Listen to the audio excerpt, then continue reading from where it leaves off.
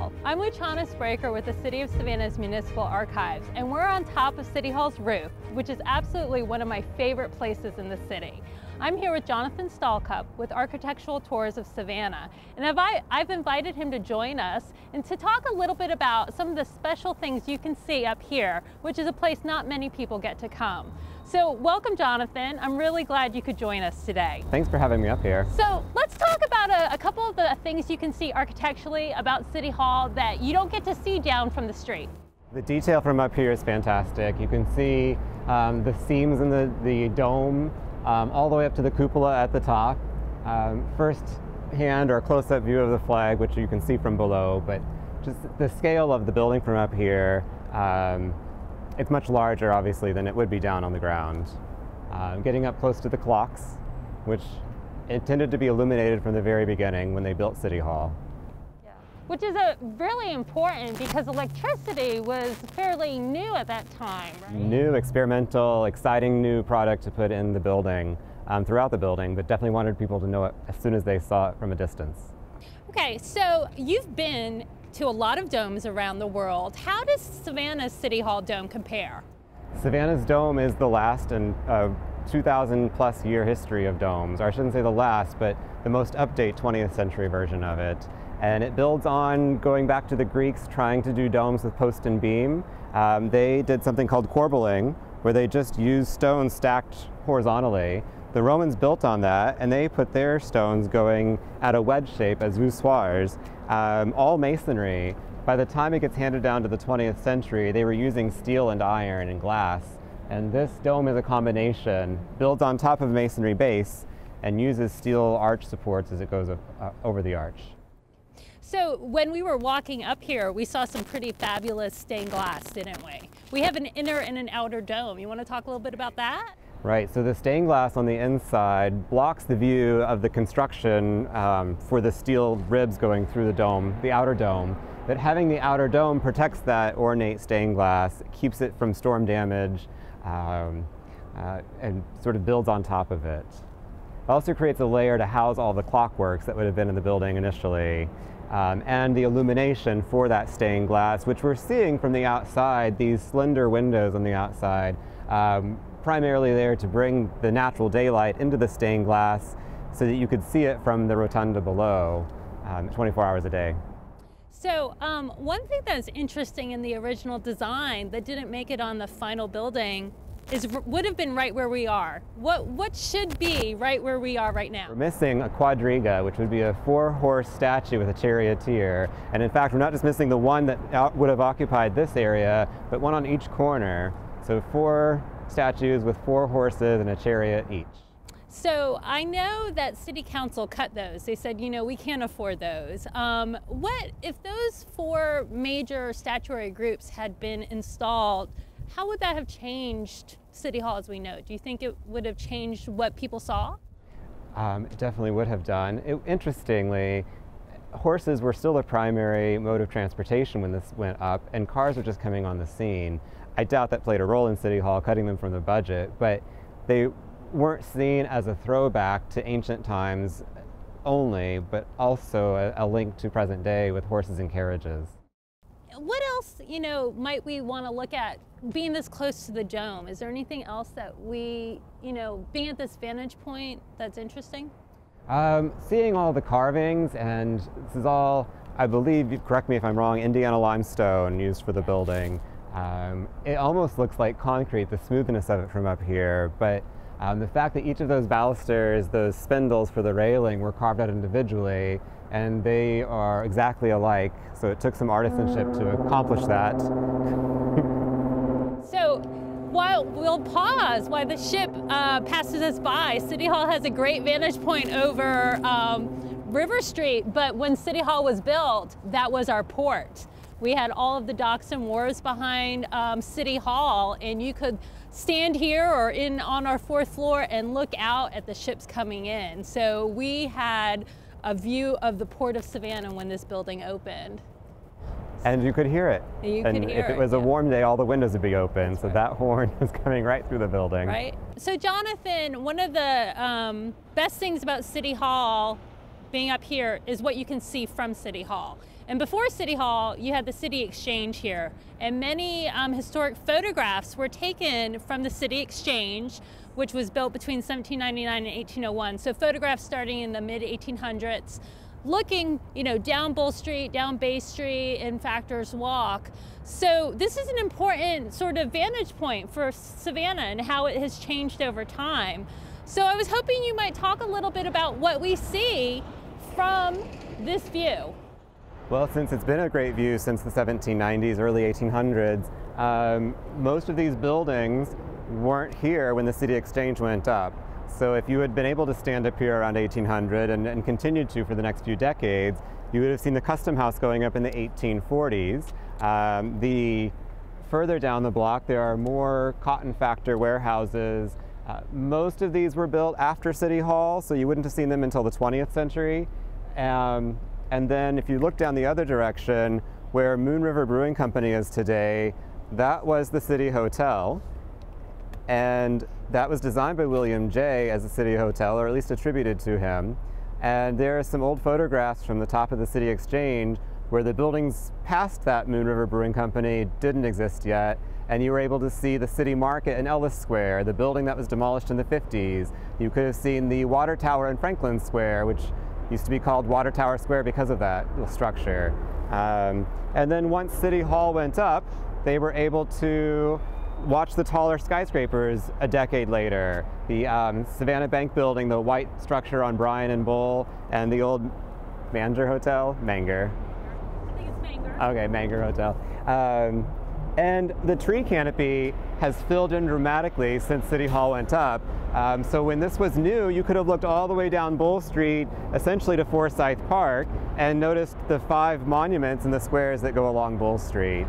And we can see the first one in Johnson Square, the Nathaniel Greene Memorial, but the others are a little bit obscured with the tree canopy today.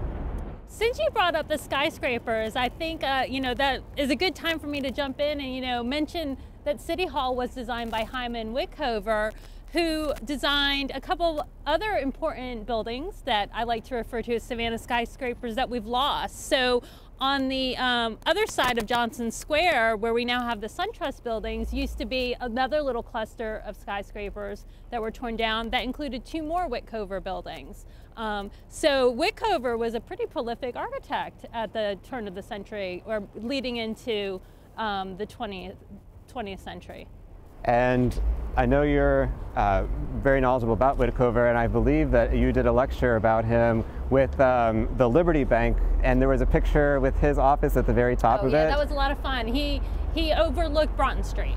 So cool. Yeah. And interesting that picture was so high res that you could zoom into the top floor window and see his name up there. That's right. Since you're mentioning the architect, I noticed a photograph in some of your research, if I can find it here, taken right after City Hall went up. And this photo showed how important the new technology was going to be.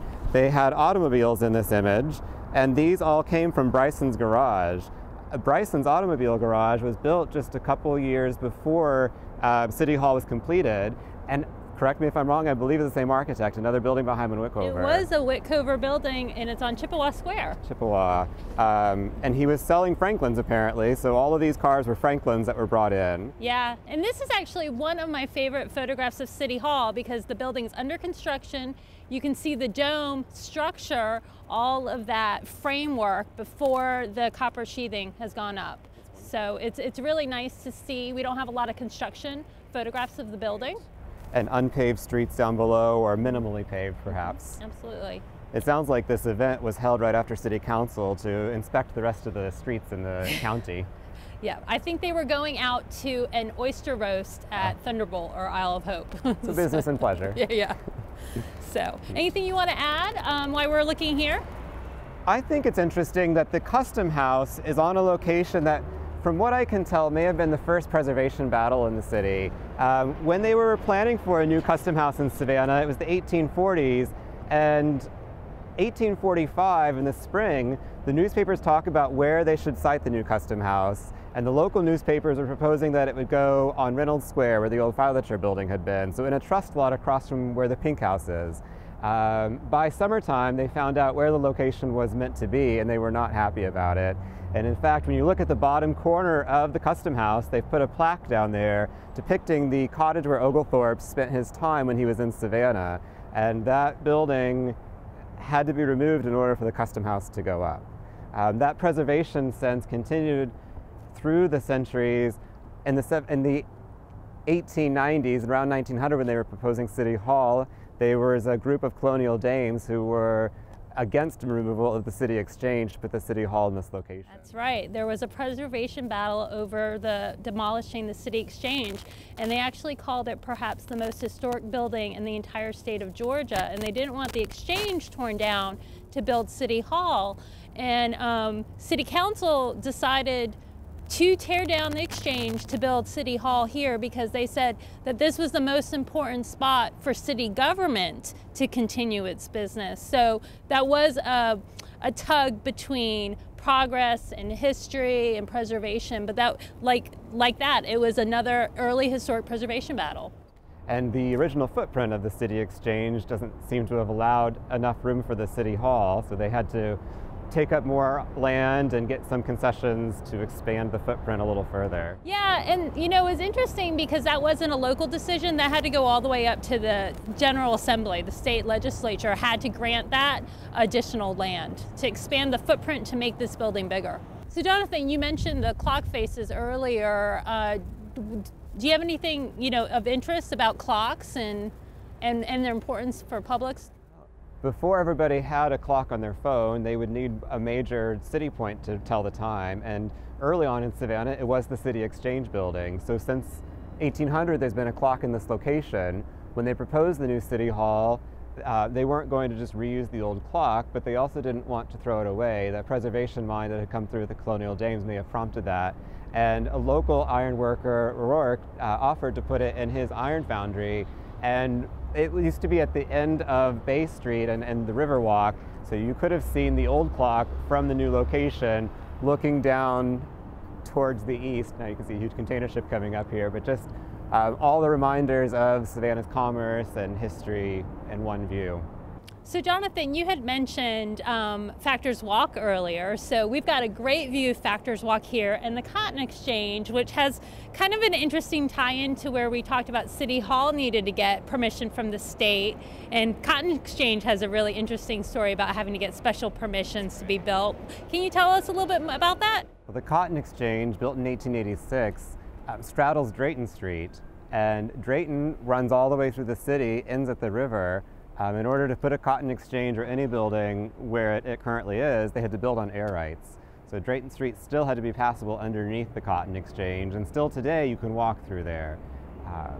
And since it bridges Drayton Street, it's also interesting to note that there are bridges across the other major streets. Abercorn has a pedestrian footbridge, Lincoln Street as well, that just connects the walkway, the sidewalk in front of the Gamble Building, in front of the Stoddard Range, with upper and lower. There's a sidewalk that is built above Factors Walk. And it sounds like from the information, they proposed extending it past the Gamble Building to connect to where the Hyatt is today.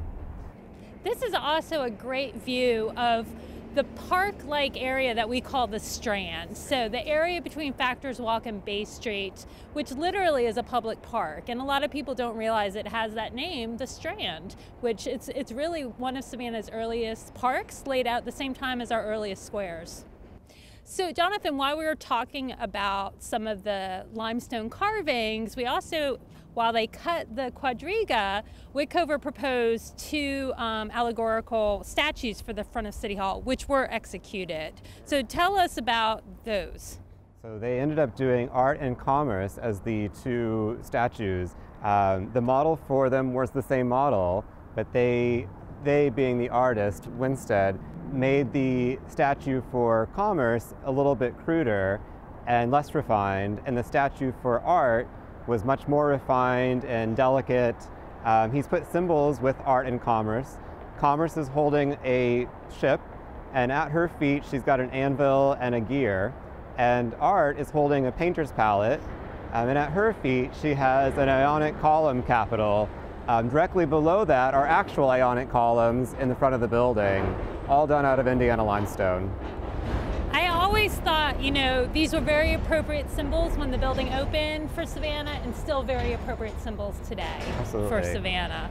And they overlook Bay Street and Bull Street and just overlook our city so nicely.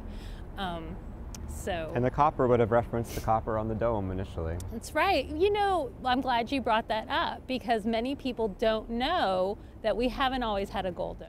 Right.